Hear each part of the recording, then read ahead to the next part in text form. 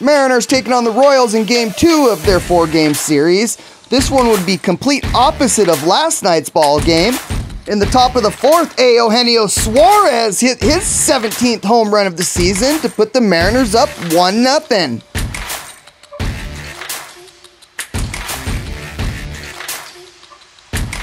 We're still in the top of the 4th when Ty France launches an absolute moonshot over the fair pole and left, his 10th home run of the year to put the Mariners up 2-0. Then, not to be outdone, Teoscar Hernandez goes the other way for his 18th home run of the season, a 2-run shot that put the Mariners up 4-0.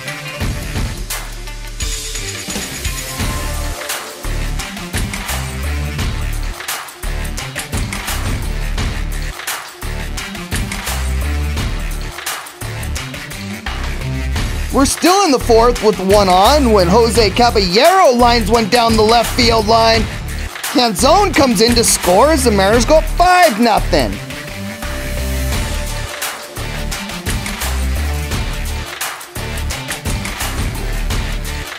Then Josh Rojas decides he wants to get in on the home run parade as he hits his first home run of the season, a 2-run shot that made it 7-0 Mariners. After cruising through the first 4 innings, the Royals would get to Emerson Hancock in the bottom of the 5th. After they scored their first run, it's Bobby Witt with the bases loaded. He launches his 23rd home run of the season, a grand slam that made it 7-5 Mariners.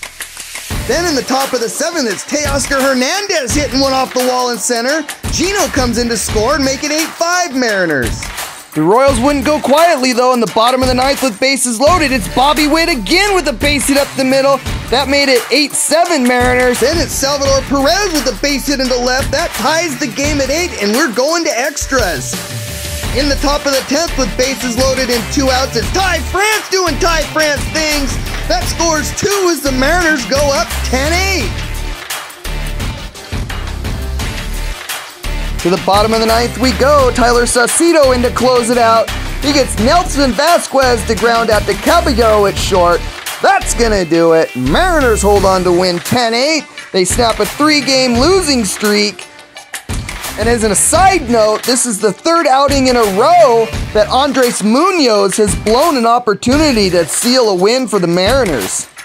I think we're all missing Paul Sewald just a little bit right now. The Mariners will continue their series with the Royals Wednesday at 5:10 p.m.